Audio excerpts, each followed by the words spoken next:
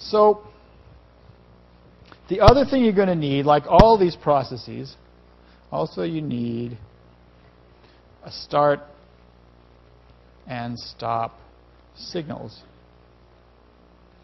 like transcription.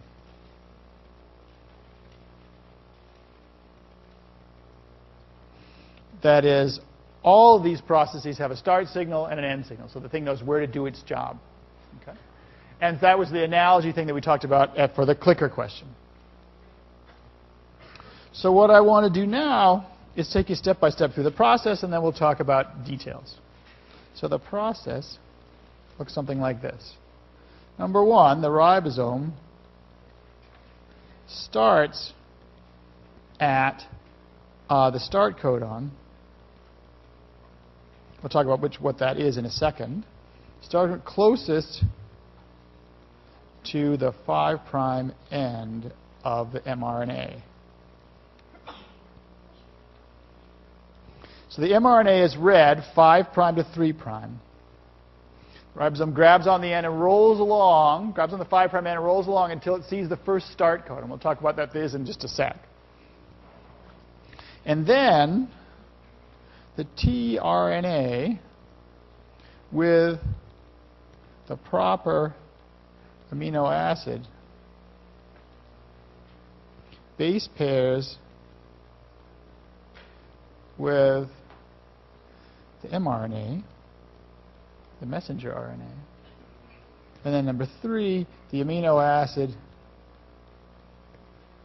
is added to the protein as the chain grows, and the mRNA is read 5' to 3'. The protein is made amino tarcarboxyl. So that's why I made a fuss about the amino tarcarboxyl direction, because we usually write protein sequences amino terminus to carboxyl terminus because that's the direction they're actually made, the way they're synthesized, and how they'll line up with the RNA. So we keep our sequences aligned. And then the ribosome advances 3 nucleotides, and this process repeats. And you basically repeat that until you run into, at the stop codon, mRNA and the protein are released. And as a note, the protein folds as it is made. Okay, so I'll show you an animation in a second, but what I picture is, I don't know if you guys ever played with Play-Doh when you were a little kid, those sort of fuzzy pumper things, you know, you push the lever and the Play-Doh comes squeeging out. Well, that's kind of what happens. So the ribosome squeezes the protein out. And as it comes out, it folds up in all those ways we talked about: hydrogen bonds, ionic bonds, hydrophobic interactions, etc. Right? What I want to direct your attention to is there in today's information-packed handout, there's a bunch of still frames from some of those animations. And I'm going to show you an animation just for a second to remind you where we are in the process, and then I want to show you an animation of translation to sort of make this process a little bit clearer. So give people a chance to write that stuff down and find the handouts, and then I'll play the movies.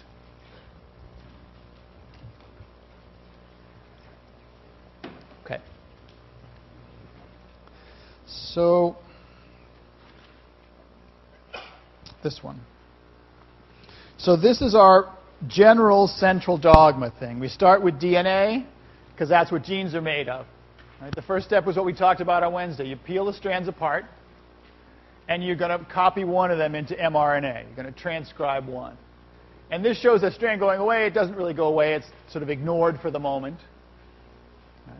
Because remember, transcription is not trying to copy everything, just this one gene of interest. So it copies this one gene into mRNA. Transcription, we talked, like I said, talked about Wednesday. How does it work? Base pairing, right? Base comes in, base pairs and joins, base pairs and joins. Why does it not make the wrong sequence? Because the wrong base won't base pair.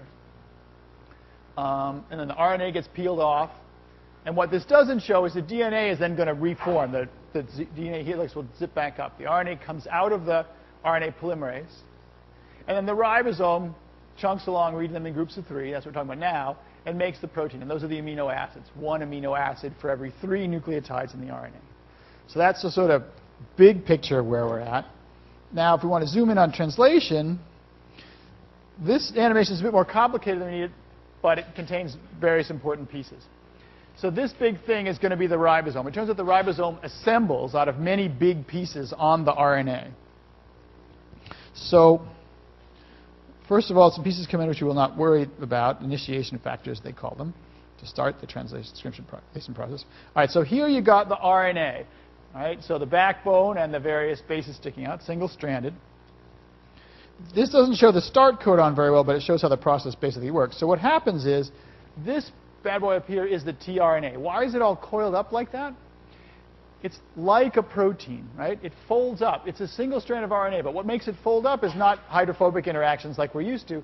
It's actually base pairing. It doesn't show it here, but these loops are held together because this is an RNA and has nucleotides sticking out, and they actually base pair with themselves, and it gives it a simple structure based entirely on base pairing. And here, this is what's called the anticodon. It's going to pair with the RNA by regular base pairing, and that's the amino acid. And there are enzymes in the cell that ensure that the right amino acid gets stuck on the right tRNA. So this is going to come in, and how does the right one come in? Basically, the one that base pairs is the only one that can stay, so it comes in and sticks by base pairing. The ribosome assembles, and then one by one, new tRNAs come in. And this makes it sort of look choreographed, like only the right one comes in, right? But in fact, lots of the wrong ones come in and they get bounced out because they don't base pair. Only the one that can base pair properly will stay. And then there's sort of a very subtle detail. I wish this animation was a little bit lighter. But the thing to watch now, here's the amino acid from the first tRNA. Here's the amino acid on the second tRNA. There's going to be a switcheroo as we assemble the protein. They transfer over, shoop, and now you've got a protein with 2 amino acids, and a new tRNA has come in. And you go along, it shoops along, the third amino acid gets added. So that was the first one in the chain, second one, third one, fourth one. So amino terminus, et cetera, et cetera. You add more and more RNAs. And at each step along the way, let me back it up 1 second. At each step along the way, the empty tRNAs come out. So ones that are called charged, ones with amino acids come in. Once they've dropped their amino acid off, they're spit out by the ribosome, and they get recycled. So the enzyme, the proper enzyme comes along and sticks a new amino acid on that so it can go around again. And so then this thing goes sort of chugging along, 3 nucleotides at a step, adding amino acids to the protein one by one. Base pair and join, except it's 3 at a time now instead of 1. And then it rolls along doing its thing. And then what they do is they zoom out, and what's interesting is you can actually have several ribosomes reading the same RNA, kind of one after the other. The one at the front will have the longer protein, because it's been on longer. And then the ones behind it will be less far advanced. Let me back that up and let it play one more time. Questions about what's going on here? Yeah? Why does the protein... why does one amino acid get joined onto the other? So there's 2 ways to look at why that happens. First of all, if you didn't do that, you wouldn't make a protein, right? But what the ribosome does is do some little bit of chemistry to join those amino acids together so that they become a protein chain. So because remember, the protein chain is a bunch of covalently bonded amino acids. You actually got to nail them together with a covalent bond. And so that's where the peptide bond gets formed is like right at that instance, that little sort of, right, if you look in, right up in there is where that peptide bond is going to form. And so, boink, there wasn't there, and now, ping, now they're bonded together, right? And so now you've got a two amino acid chain, then you'll have a 3 and a 4. Other questions? Yeah. Yeah. Yep. Where do the tRNAs get the amino acid from? That's a cool question. There are enzymes which recognize the tRNA, and they can read the anticodon and know, oh, this is the right one, and then they stick the appropriate amino acid on. So for each tRNA, there's actually an enzyme whose job it is to stick the right amino acid on. Yeah.